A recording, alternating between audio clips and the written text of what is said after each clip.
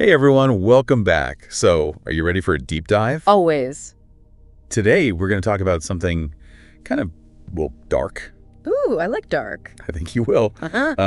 We're tackling fairy tales. Classic. Classic, exactly. Wait a minute. Yeah.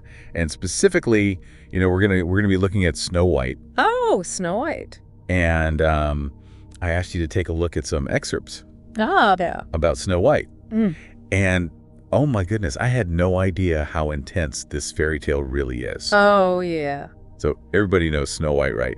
The Disney version. The one we all grew up with. Yeah. Oh, absolutely. I mean, Yeah. huge hit, 1937, Original Disney princess. the original Disney princess. Yeah. Exactly. So, you've got the evil stepmother, the huntsman in the woods, poisoned apple, a handsome prince, true love's kiss. Yeah. That's the Disney Yeah, version. happily ever after. Right? Happily ever after. But that's not the original. No, not at all. I mean, the source material that you sent over, that goes back, way back. Yeah, like way back. The Brothers Grimm. Brothers Grimm. Yeah. Jakob and Wilhelm Grimm. And they published this collection of these kind of folk tales. Like German folktales. German folk tales back in 1812. Wow. So this is way before Disney. Well, before Disney, yeah. Yeah. And it paints a very different picture. So there are some similarities. Yeah, for sure. Right. So there's a jealous queen, Still got that, yeah. poisoned apple, Yeah. a beautiful Snow White who falls into like this death-like sleep. Yeah, all the good stuff. But here's where things take a turn, right? So the prince, he doesn't kiss her back to life. No. So he's got her coffin, he trips. He trips. The apple dislodges from her throat and she's like jarred awake. Oh, wow. Isn't that wild? It's almost like slapstick comedy. Yeah, it's very different from the romantic happily ever after. It really makes you think about how differently they told these stories. Right. Like what were they going for? Yeah, it wasn't all about like romantic gestures Yeah. and happily ever afters. It was a little bit more real. Almost like darker. Darker. A little bit, yeah. And speaking of darker, like, okay, are you ready for the ending? Oh, yeah. Bring it on. I love this. So it's not a sweet kiss and riding off into the sunset. What is it?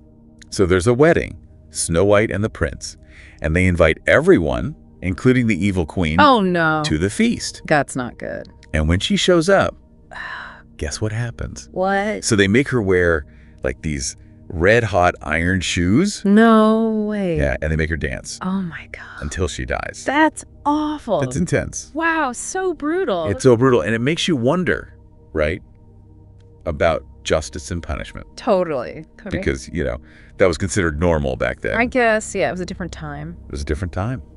And the Brothers Grimm, like, they weren't just, like, trying to shock people. No. They were reflecting, like, the beliefs of that time. The societal anxieties. Yeah, it was a warning.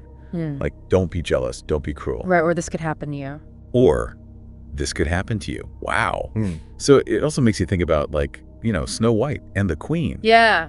Like, Snow White's just kind of sitting there waiting to be rescued. And the queen's obsessed with beauty and being jealous. Yeah. It's kind of showing these limited roles. Limited roles for women. Yeah. Very much so. Especially in that time period. It was a very patriarchal society. Yeah. Women were often, defined by their beauty and who they were married to. Exactly. Yeah. Makes you wonder how different the story would be if it was written today. Totally. Totally. I mean, would Snow White be more of a boss, like taking charge? Right. Like saving herself. Would we understand more about why the queen was so awful? Right. Like what was her backstory? Yeah, exactly. Wow. So we started with a fairy tale. And we ended up in like a history lesson. I know. It's history, gender roles, storytelling. It's all connected. It's all connected. These old stories, they're so powerful. Yeah. They really get you thinking.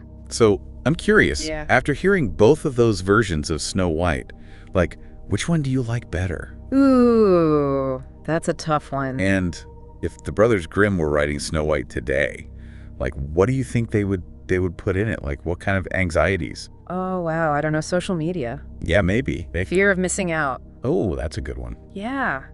There's so much to think about there. There is. So let us know what you think. Leave a comment. Leave a comment. Until next time. Keep diving. Keep diving.